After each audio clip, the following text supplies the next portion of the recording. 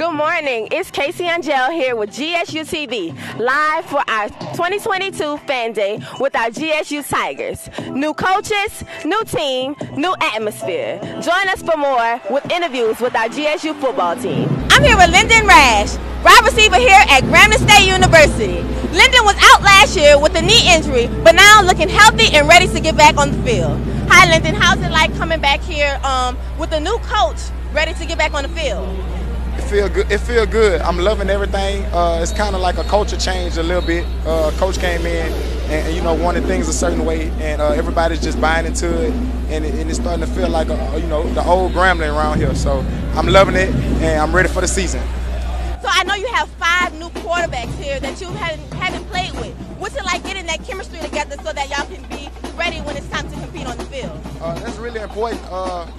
Some of them been here since the spring, so we had a few months together to put a lot of time in together. So it's very important to get to know each other, because that's what's matter on the field. So we spend a lot of time together, and we're looking to grow and get better.